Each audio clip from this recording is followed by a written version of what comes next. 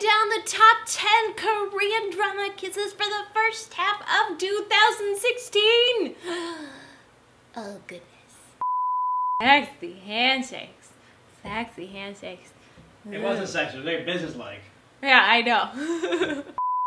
This kiss probably wouldn't be on the list if it wasn't for the fact that EXO's Kai stars in this drama and he has a almost kiss scene. They almost pressed lips after he gives her a present and she's like, oh, you like me? And he starts looking all serious all of a sudden and then he goes in to kiss her.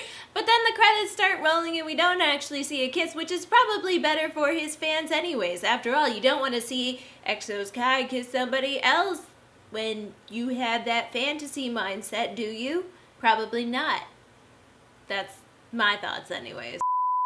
The whole premise of this drama is to show whether or not a cyborg can actually fall in love in the drama itself, that is.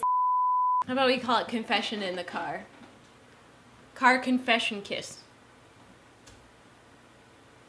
Car confessions. Alright. I'm thinking about the kiss so much I don't even have my thoughts straight. Or my people straight. I want to see this one again, cause it's a number 1, and I want to make sure that I do a good job. Sing it again! Sing it again! Come on, compadre!